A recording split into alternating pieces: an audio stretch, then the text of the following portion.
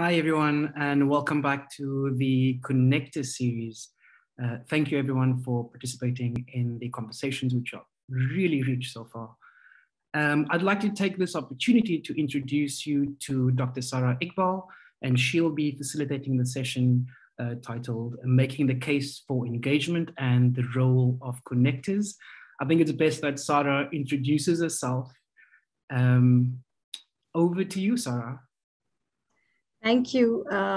Thank you, Nabil, and also to the Connectors team for inviting me to serve as a facilitator for this session. And I have to say, I really enjoyed the first session and also the thoughts and ideas that are still trickling in. And I'm really looking forward to learning more in this one. Also, if I could request Nabil, you or any of the organizers to let me know if you are, if my voice is breaking, my audio is breaking, because my connection is playing up today for some reason. Nabil requested me that I should probably talk a bit about my journey from being a researcher to a connector. So before we dive into the session, I'll just very quickly, I hope it's brief, take you through my journey so far. So while I'm currently an independent science engagement consultant based in New Delhi, India, I started my educational and professional journey in natural sciences.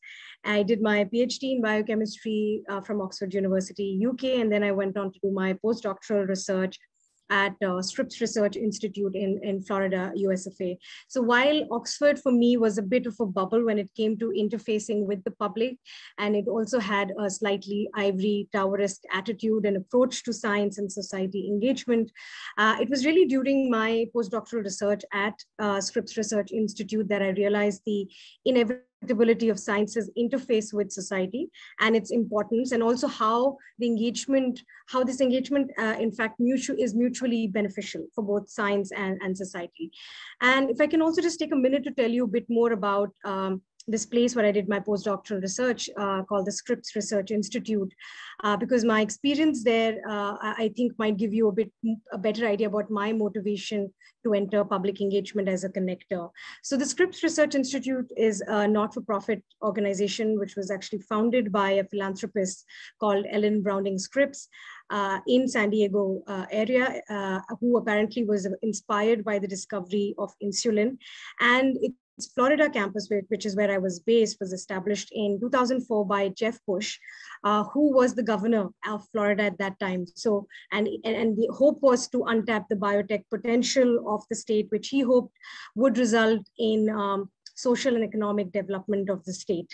So here I was at an institution that was not only established for promoting scholarship and research in science, but it housed social and economic aspirations of the civil polity. Also, the research at this institution was largely supported through philanthropy. So researchers like me had to frequently engage with philanthropists and tell them about why our research matters and why it should be supported. And of course, this was in addition to the various grants that we would apply for to the government. But these interactions with non-science public really provided a new point of gaze for our research. It helped us to identify and frame research questions and directions that our research could or should take. And also to a large extent, it humanized our research and made us feel more responsible and also accountable. Also because the Florida campus was a fairly new and a rather unusual entity for the locals, we used to engage regularly with the communities around our campus to not only help them appreciate science, but also the work at the institution and why they were sharing this space with us in the first place. So this made me realize that research and knowledge production in general doesn't take place in a vacuum, and it's very much influenced by political, economic, social, cultural factors, and it is very much anchored in society. So this was kind of a realization of a researcher. And it was really through this collection of experiences that I started to wonder about public's engagement with science, which at that point, and perhaps even now, is still a very fuzzy and a very researcher-centric concept. But at least it was enough to encourage me to explore this paradigm as a public engagement officer at a science funding organization in India called the DBT Wellcome Trust India Alliance. And for those of you who are not familiar with this organization, it is an independent charity supported by Government of India and Wellcome Trust in UK that was set up in 2009 to fund and build capacity in biomedical and clinical and public health research in India. So at this organization, among various other things, my work involved sensitizing and enabling grantees and other researchers and professionals to undertake public engagement activities. And we did that through funding, training, and also by creating opportunities that would foster exchange between the scientific community and the various public groups. I should also mention here that at the time I joined India Alliance, which was about 6 years ago, there was very little to absolutely no appreciation for or understanding of public engagement with science or research in the country. So I had to also constantly educate myself, and at the same time also educate myself within the context I was operating in, and at the same time make a case for public engagement both internally and externally, so that we could kind of sustain and explore and experiment more in this space. And very recently, as of March of this year, I left the organization to work as an independent consultant. And among other things, what I'm trying to understand currently is the state of science communication and public engagement in India, with a view to find ways to institutionalize and professionalize these fields in the country. This is, of course, to some extent, stems from my own professional identity crisis as to, who am I, what is that I do, and, where do people like me really fit into the grand scheme of things. And I also recognize that institutionalizing public engagement is a Herculean task, not only because of just how complex, dynamic, and also nebulous this space is in our country, but because it would require significant shift in academic and research culture in the country, and also perhaps more importantly, a shift in the research funding culture in the country. So my work so far, I would say, has not just involved enabling connections between science and society, but it has also involved connecting the dots to try and make sense of the various modalities and implications of research and its intersections with society. So with that long-winded introduction out of the way, and now that I've made some sort of segue into the theme of connectors, let's probably dive into this really exciting session that has been put together by the amazing Connectors workshop team. And so while the first half of the workshop focused on deconstructing the larger idea, ethos of community engagement within health research paradigm, which is influenced and is dependent on various contexts and is facilitated by a variety of actors, including the connectors. So in this session, through a case study and various group discussions, we will try to unpack the role and value of the connector engagement with health research. And as a reminder, we are defining connectors as individuals, agencies, creatives, and other organizations who play key roles in bridging the gap between research and communities. So they could be engagement experts, local charities, creative agencies, artists, private businesses, or community groups. And I think it might not be an overstatement to say that also based on my own experience, that some of the most successful community engagement projects have emerged from collaboration between researchers, community members, and professionals who come from another sector entirely. So without much ado, I would like to invite Michelle Temeris, who is a clinical manager at the South African TB Vaccine Initiative, and who will talk about how community engagement is beneficial for research and why connectors are essential. So please drop your questions for Michelle in the chat box, or you can also raise your virtual hand and turn on your microphone during the Q&A session that will take place after Michelle's talk. So with that, it's over to you, Michelle. Great, thank you so much. Thank you for the introduction. As you said, my name is Michelle Temeris. I'm a doctor at SATVI, which stands for South African TB Vaccine Initiative. We're a research group within the University of Cape Town in South Africa. And the group has been going since 2001. We've been operating in a small semi-rural town called Worcester, which is about 110 km east of Cape Town. And I've been working there since 2003, so pretty much since the start of the group. And in this time, we've done 29 TB vaccine trials on 9 different candidates. We've done COVID vaccine trials, and we're also involved in TB drug and TB diagnostic trials. So we've done a lot of work, and we're currently a team of about 100 people based in Worcester. I've got involved or interested in community engagement back in about 2008 when we were planning a phase 3 trial in infants in our area. And it sort of struck me that we needed such buy-in from the mothers, and we were asking so much of them to entrust their 4-month-old precious baby to us for this vaccine that they probably didn't really understand what they were signing for, and how better to be able to talk to them and communicate with them what this research was about and why it was important that they should take part in the research. And with the start of this study, we developed a comic book, which is here in the middle of my screen. Just checking my screen is showing. Yeah. So this Karina's Choice was a comic book we developed specifically for this trial, telling about a young mother's decision to enroll her child in the TB vaccine trial, why she did it, why it was necessary. One of the local schools converted this on their own without any input from us. They converted it into a half-an-hour play in their drama department. And I attended the play, the sole performance of this play. And I was so impressed and so like, wow, where can we find funds to make more of this? How can we do more with something like this? And that's when I chanced upon Wellcome Trust's International Engagement Awards, as they were called then, and was lucky to receive one, which helped us convert this comic book into a play using high school learners as the actors and with mentorship from the university's drama school. And we took this play on tour to all the high schools in the area. And the high schools, they're large for us. It's, there's 1,000 learners plus in each school, and performed on. Sorry to interrupt you, Michelle. Can you put your slide on full screen? It's currently on the presenter screen. Sorry, is that better? The presenter view, sorry.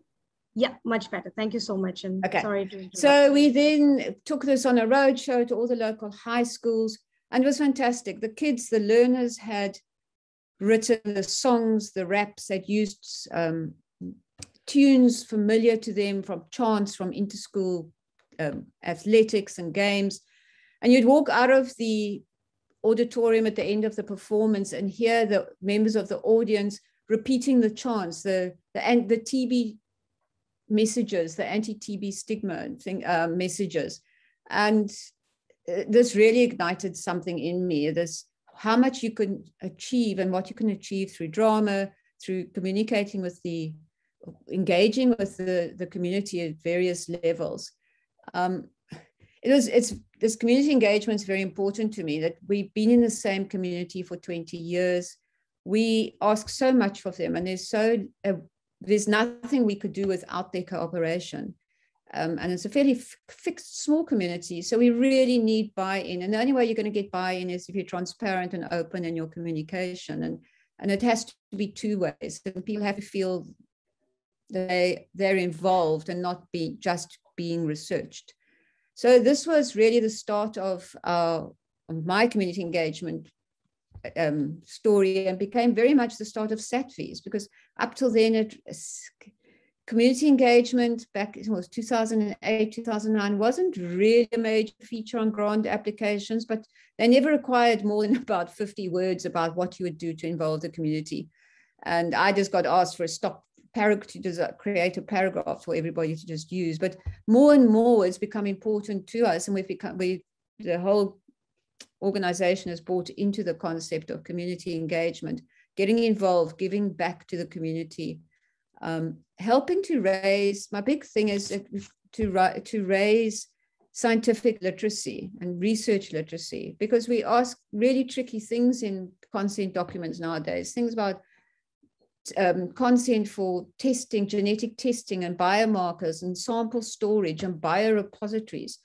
And these are difficult concepts for anybody to grasp. But if your scientific literacy or research literacy is sort of close to zero, how can you really give consent to what we're asking? And how can, if our staff, how do I know our staff even understand this? So really, a lot of my engagement has been sparked by a desire for the informed consent process to become more concerned, more informed. So these are just some scenes from our stage show with the high school performers, and they really had so much fun, and it was an incredible event. And we followed that up with a second Wellcome Trust grant, which gave us money. It was more for adult engagement, going into the streets, doing street theater, mini sort of pop-ups outside supermarkets, planting actors inside the taxis, which are these minibuses, to start, particularly the taxi one tickled me. The one actor would have a mask on. I mean, that's way back in the days when somebody wearing a mask was something to be commented on. And the other one would start, why are you wearing a mask? And engage the passengers in the taxi about, first of all, basic topics about the hygiene and the need to wear a mask if you're coughing and suspect you have TB. But also I mean, the passengers just played into our hands. We had one woman who, like, from the back of this bus, tried to climb over everybody to get out because I'm not being in the bus with this person. And then we could talk about stigma and talk about how the person must feel and why they should, you know, why has TB got such a stigma in our area when it is so very, very common? So there were a lot of different topics we could address just through the street theater. And it all culminated in what's called the Easter Festival in the town, where all the churches in the town have bazaars, and they block off, must be about 10 blocks of the 10 streets in the town to have all the little jumble sales and bazaars and performances and music and even drag car racing. And we did the play that we had created for this grant, which was called Linky's Lungs. We performed this at 3 different venues on the morning, and walked through the streets with our guy on stilts, drawing attention to our shows and getting people to come and watch. The bottom left photo is of the focus groups that we held before and after the performances to inform the script, trying to find out, using social anthropologists to run these focus groups, trying to just find out what is the basic feeling about, you know, stigma around TB, what are the attitudes of the people towards people in the community who have TB, and toward TB research. And on the bottom right is just a photo of when we were performing in one of the local clinics. We even got invited to perform in one of the local prisons, which was a major breakthrough for us. As part of the Easter Festival, we had a local graffiti artist came and sort of supervised the creation of a graffiti wall for us. And we, I think clearly at the time, didn't really realize what an impact this would have, created this wall out of 6 movable panels. So this was propped up against a church hall wall for the day. The community was invited to come and spray messages, draw whatever they wanted during the morning. And then Mac One, the graffiti artist involved, transformed this, what looked to me like real hogpotch, transformed it into this Beat TB wall. It's amazing. And because it's so mobile, we've been able to take it to, we've put it up in the local public libraries, we've put it up in the institutes for molecular medicine at UCT, at the health science faculty. We even, as you'll see on the right, we were invited to, the group of actors from this Linky's Lungs were invited to perform on magazine show, Hectic 99, which is a local magazine show for young adults on our television. And we took our Beat TB screens with us as our backdrop. So it really sort of, I'm not going to say paid for itself not in monetary terms, but it's something it keeps on living on. And at the bottom, I've put a link to a movie we produced with the actors and some of the collaborators, where the digital storytelling, everybody telling their own little story about the impact that being involved in this production and this project had on them and on their lives. And it's really worth watching, especially listening to how it's changed these actors who, for this Dinkies Lungs, were unemployed adults in the community, and how it's given them a purpose and a feeling of stature and made them into peer educators in their community, which is something we'd heard from our high school learners as well, that they're now being approached for about TB and all sort of health science matters in the school, in the streets, in the shopping areas. Just quickly on to one of our other projects. More recently, we did something called a Science in the Classroom, where we actually, to encourage science and maths education amongst the high school pupils, especially amongst women. And it's such badly taught and badly resourced subjects in a rural community like ours, particularly the poorer the school, the worse it is. These kids would go through 5 years of high school learning and of high school science learning and never touch a test tube or see an experiment being done. So we set up, this was all TB based, we set up 4 stands. It was about the diagnosis and treatment of TB, the laboratory side of TB, the tests we do, and about TB vaccines. So here you'll see that it was run by us and University of Stellenbosch, one of their research groups, and staffed by our staff, which interestingly turned out to be mainly girls, women, and giving the talks, showing the people, the kids it was very interactive. At the lab scene, they were allowed to, in groups of 2 and 3, they extracted DNA from egg whites. They had their photos taken in full sort of BSL-3 garb, which once again, PPE like that in those days was something very unique, but now nobody would be at all impressed if you arrived with full PPE. But this is something we did in collaboration with the Department of Education. They've since helped us, and I mean, they became very much collaborators and helped with transport of the pupils, arranging the sessions, arranging for the schools to give these kids off. And we've done it now for 3 years in a row. It's a great project.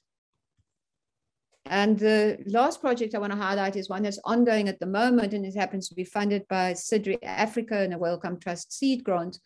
And this is getting high school kids to let's talk about TB, which is the title of the project, and using existing peer educators. So the high schools in the area have got delegated peer educators amongst the learners. And we've taken these groups and given them workshops about TB, about clinical research, about TB vaccines, about talking about stigma, encouraging them with the idea that they will talk about this back in their community. They're encouraged to do at least one sort of community event, whether it's at their high school, at their church, or wherever, talking about the issues around TB and TB research. And in fact, this last weekend, a group of them they attended a 3-day workshop run by the Red Cross Children's Hospital in Cape Town's radio station. And here they gained the skills to produce their own short radio clip about talking about TB and the need for clinical research. And I think the most important message that I got from reading the aims of this radio workshop, and it applies to everything in community engagement in my mind, is that communication is not only talking, but it's also listening. And listening is different from hearing. And this was the message they gave the kids when it comes to interviewing somebody for a radio program. But I think it really applies to community engagement and communicating with the members of your community. It's not just a one-way process, and it's not just being quiet while they talk back. It's actually listening and listening to what they're saying about their needs. And another message I've got picked up from the COVID vaccine hesitancy whole thing that's going on and how to counteract this is that we have to be able to communicate to the public in real time and in their language that they can understand, and you can't be partisan, and you have to be actively engaged with the public and go where they are asking the questions. And at the moment, that's very much the comments section on the news articles in the newspaper or online, on YouTube videos, in community Facebook pages, on community WhatsApp groups. You've got to take yourself out there. And I think it's a big challenge for the future is how to kind of get our community engagement more into social media, and that we can actually reach people where they are communicating. And with that, I finish my talk. So thank you. Thanks. Thanks very much, Michelle. That was really fascinating and very, very interesting, exciting work. In the interest of time, so there's one question for you, Michelle, in the chat, and can I request you to maybe respond to that question in the chat in the interest of time? And if there are any other questions, and if we have time left after the breakout groups, we can maybe take those then. So with that, we will now break out into small groups to discuss the roles and benefits and challenges of connectors in engagement. So in this session, we would like to hear from you on your experiences of interdisciplinary engagement work and what types of connectors you think add value to projects. What roles did they play and what benefits did working with them have? We would also like you to discuss the challenges you experienced either as connectors yourselves or as researchers or others. So and also what kind of support do you think is needed to help these processes? So all right, so I hope that you all had interesting discussions in your respective breakout groups, and now can I request the facilitator or the note taker to maybe share some key points from your group, either in the chat or you could just raise your hand and virtual hand and speak up. So I can go first. Sure.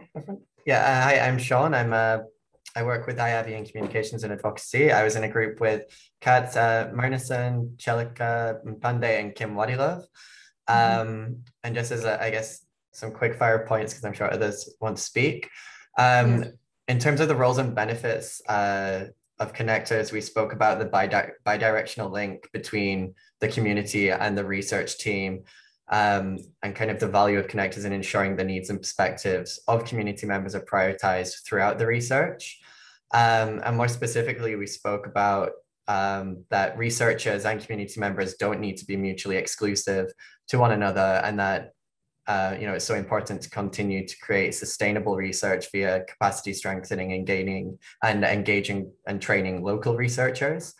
And regarding the interdisciplinary collaboration, we were speaking about the need for diverse stakeholders to be engaged in these exercises and not just to be focusing on, researchers who are experiencing community engagement, but bring in other outside stakeholders such as video makers, artists, community educators, and people engaged in other creative arts as well. And regarding the challenges, we didn't have as much time to speak about that, but we discussed how sometimes researchers can do more harm than good, and that you need effective training mechanisms in place to make sure they're well versed in that. And with that in mind, that researchers aren't always, meant to be working in community engagement per se. Maybe they're not. It's not their forte, and that you need to, make sure you are training and prioritizing those individuals who are actively interested and good in community engagement to make sure that you can really create effective research and community engagement. Yeah, that's wonderful. Yeah, wonderful. Thank you so much, Sean, for that summary. You guys packed in a lot in just those 15 minutes. Can I request maybe one or two more groups if they're ready with their summary notes? Yeah, Rachel. Sure, I can go for our group, Sarah. So I was with Nabil and Chal, and we didn't stick strictly to the questions, I don't think, but they were great as guiding blocks. So Nabil was talking about as an independent connector, the challenges that he has in regards of not having the support of a larger institution. And that it often means as well that in his capacity, he's not often included in the design of projects, and it sometimes feels like he drops in and drops out without being, having a larger role in the whole project, and that is a frustration and a challenge. However, the benefits of working in the way that he does are that he has more freedom. And he is able to work, very collaboratively and very flexibly without kind of having the constraints of an institution saying, well, you can't do this and you can't do that, and really allowing him to work on egalitarian structures. And Chal was saying, in her context of Malaysia, community engagement in research is really still a very new concept, a relatively new concept, and that they are still feeling their way very much in terms of testing and trying different approaches. That they've had some success in developing a questionnaire, asking patients, what the research should look like and what should be involved in the research. And that she's really looking for to this network and to this wide community of people for inputs and advice on how best to proceed in the work that she's doing. So I think there's a really great opportunity there for people to connect with Chal on this. And just briefly from the Sustainable Livelihoods Foundation, I was just reflecting on a project that we are currently working on in the climate change arena. And just saying that I think this is something that's been brought up by other people before. It's an ongoing challenge and issue, but when you're doing really grounded participatory work with people who are living in deeply informed settlements, to try and really bring forth ownership and empowerment in a research process and an engagement process, it just requires more time than we usually are given within the projects that we have, the funded projects that we have. I think if we honestly want to meet the core standards of engagement, which are put forward by big organisations like UNICEF, these are big, lofty, ambitious goals, and in order to meet all of them, the engagement sector, the engagement segment of work really needs to be recognised as something that takes a lot more time, especially when you're working with the most marginalised.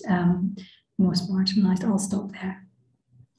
Thank you so much, Jill. That was really, really insightful. Rachel, would you like to go next? Yeah, thank you.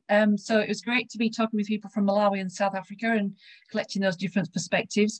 So we saw our role very much has been about being a bridge, being translators, facilitating conversations and negotiating difficulties between participants and communities and researchers.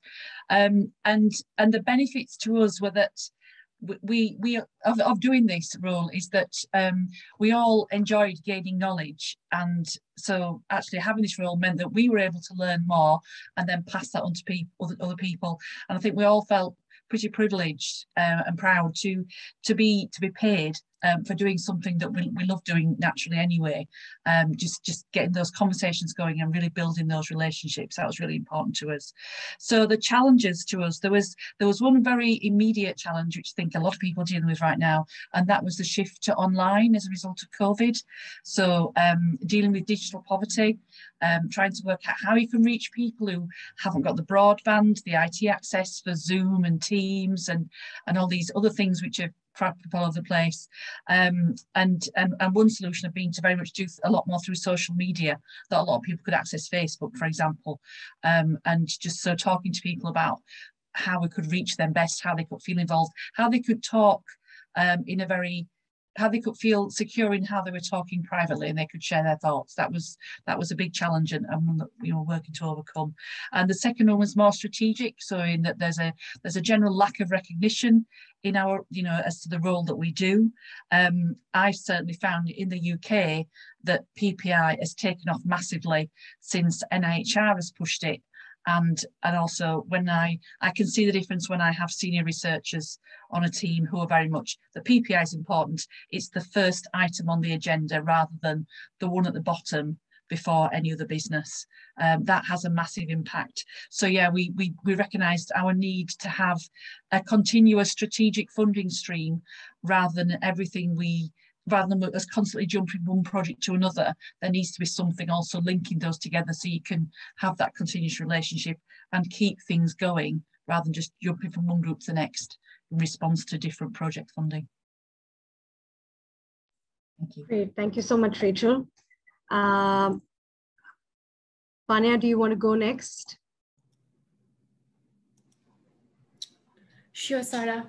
So that didn't feel like 25 minutes, so we could just touch upon the first question, but in the discussion, we did discuss a couple of challenges. That's the second question. So while we were discussing the roles and benefits of connectors, the first point that came was that how they are helpful in fostering trust when it comes to different groups working together, and how trust is an integral part for collaborative projects. And that is where the connectors would play a very important role.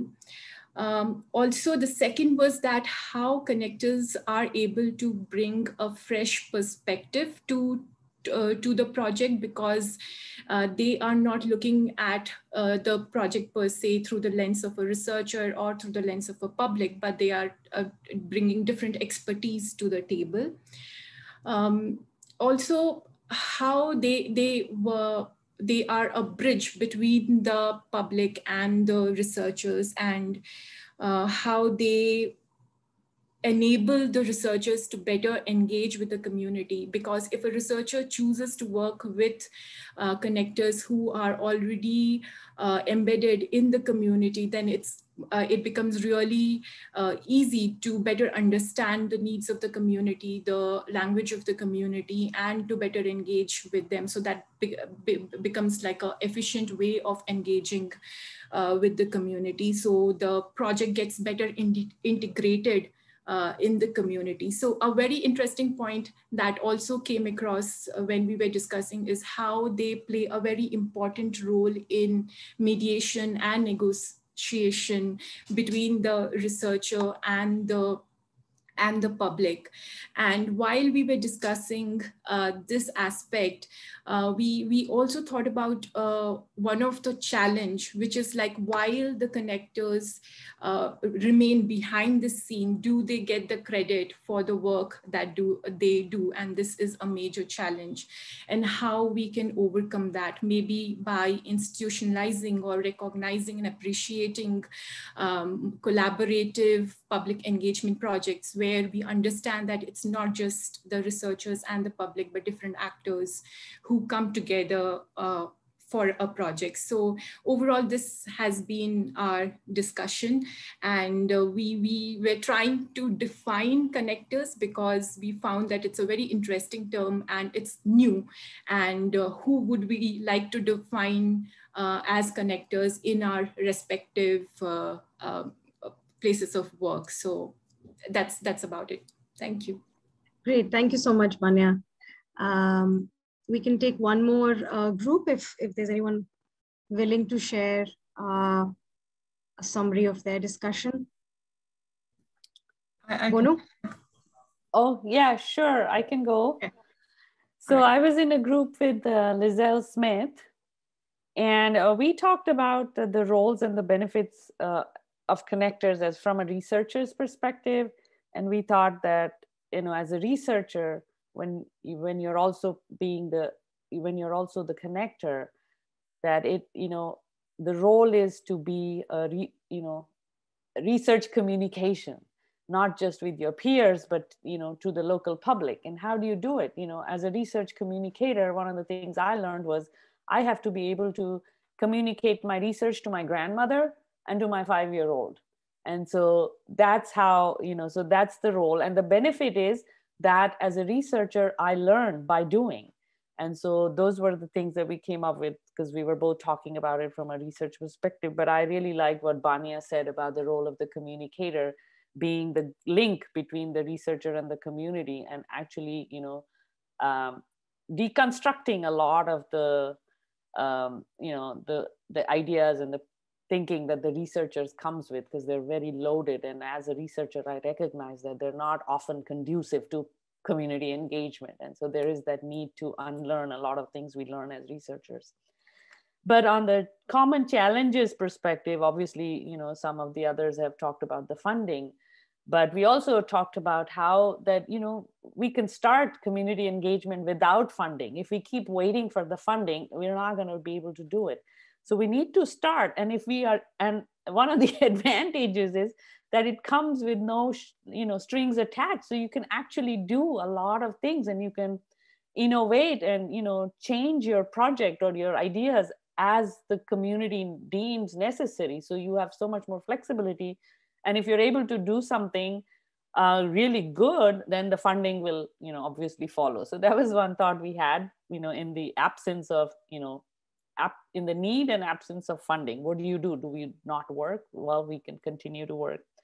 Well, the other thing is institutionalizing this idea that community engagement is not just something you do and go in there, you know, do it on as a side to your research project. It is a very key component of research.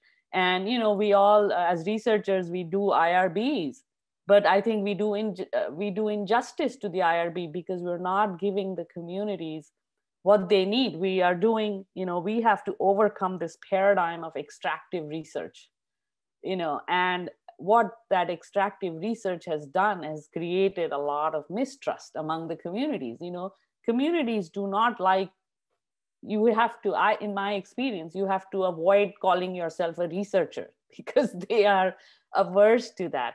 And so overcoming this, so this paradigm of extractive research needs to change, and that has to be coming from the top and institutionalized, you know, funders have to become aware of it. And what that does is, you know, there's a lot of mistrust. So before we can build trust, we have to overcome the mistrust.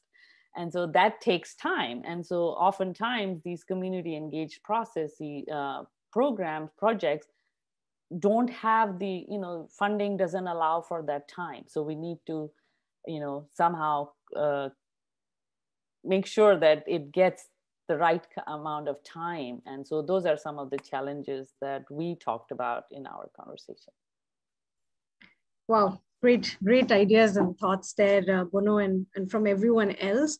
And I think in the interest of time, we'll have to probably close this session. And thank you so much for those of you who've dropped your summaries in the chat box. And if there's anyone else who would like to, over the next 10 minutes, please do so, or you could email them to Helen or to Mesh. I think Helen has dropped an email ID in the chat as well. So big thanks again to all the contributors and to Michelle and also to the workshop organizers. And I think with that, I will hand over back to Nabil. So thank you. Thank you so much, Sarah, Michelle, and everyone that contributed to a really rich conversation. I know that my afternoon and evening will be hijacked by a lot of writing and contemplation around all of this content.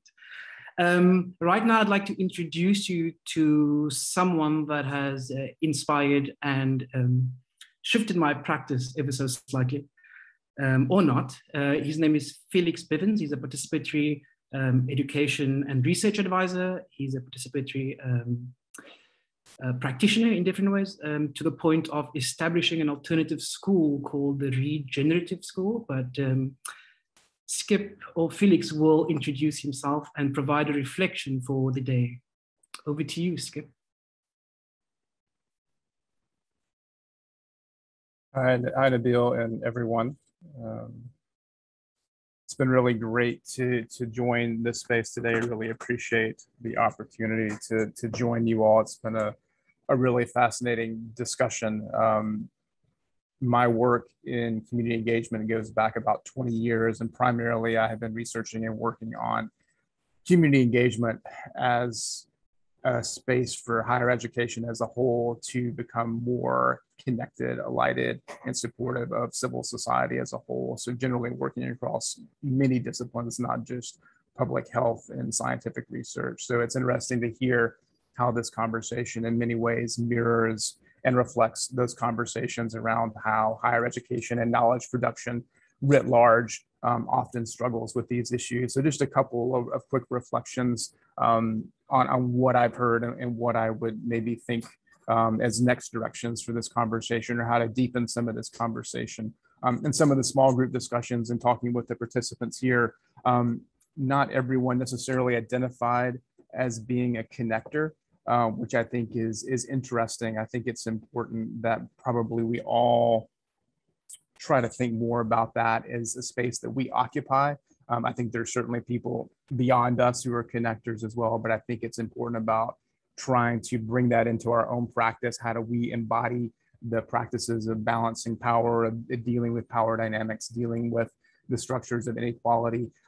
If we don't start practicing it ourselves, how do we really understand how others can do it and how they can help us do it? So I think it's important to kind of bring that into a process of self-reflection and self-action as a starting point. One of the other things I see here, and this comes in field with community engagement, it comes with participatory research, is oftentimes these approaches are often kind of rooted in a paradigm of efficiency and creating better outcomes or facilitating better knowledge transfer.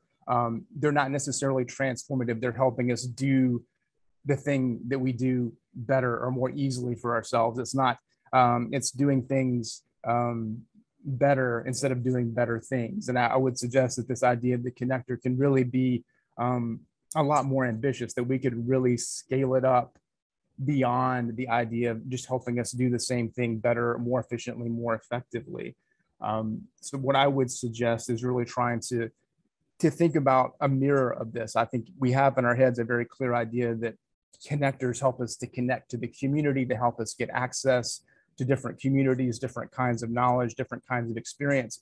But often this is kind of an outward trajectory from the research community out into these various other demographics, other communities, the marginalized, other groups that we feel we need to better understand, better connect with.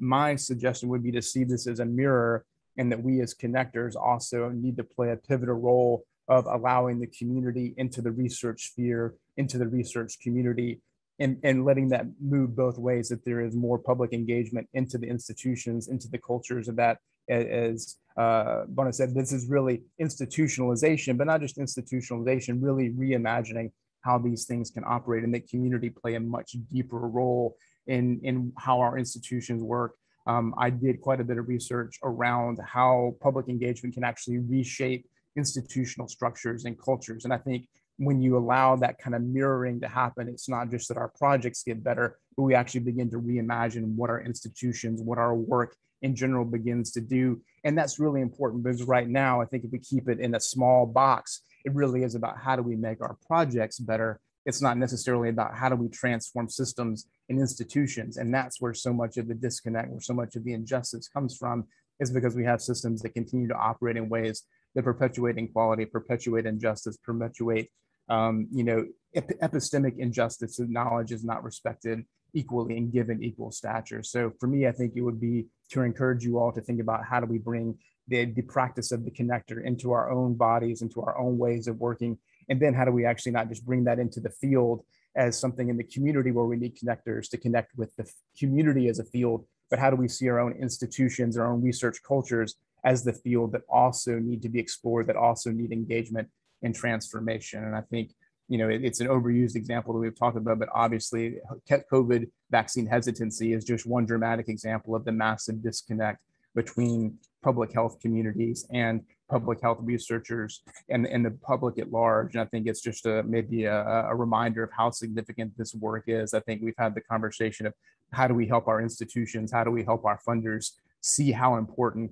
connectors are, how do we help them see how important public engagement in this field is. And I think that is a tremendous example of when there is a disconnect, it can be earth-shattering around the world. And it's so important that we make that shift and bring this invitation into our own institutions, our cultures, as well as making the invitation and creating spaces for ourselves to go out and better engage and better understand the perspectives of those outside of our institutions. So that's just a few quick reflections. I'm happy to have further conversations with people over email or offline at some point, but thank you so much for the invitation, and thanks for the Connectors team for a fantastic program today.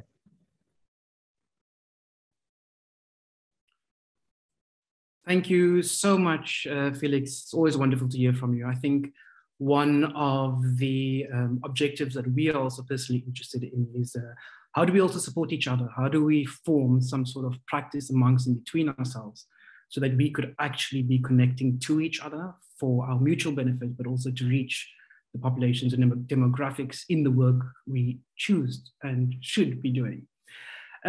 We would like to thank everyone for participating in this initial series. Thank you for all your thoughts, your ideas, sharing your works, and especially for populating chat with questions which we need to better our practice and how to do things. Kip mentioned not to do things better, but to better the way we do things. So I think that hopefully is a direct intention of this space. We are also completely ready to engage with all of you in this co-establishment of this network. So we do ask that you provide us with your feedback, your thoughts, also just based on your own practice and those kind of issues or things that you need. We will be forwarding everyone to the email that you registered with. We'll send you a feedback form. And also, please feel free to tell us what you think needs to be presented in the series. Could we have the next slide, please, Rudy? Yes. So the next workshop will be held on the 19th of October, and this is a little bit more practical. We're looking at how do you manage collaborative projects? Who sets the agenda for these projects? We've heard a lot about power dynamics and how to manage that within specific projects.